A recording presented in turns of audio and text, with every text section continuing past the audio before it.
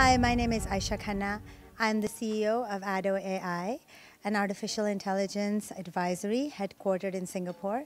It was great to come to Oman today and to discuss how artificial intelligence is actually a national strategy for many countries around the world, and to see that Oman is also prioritizing using AI, data science, and technology to elevate its industries to make it more competitive regionally.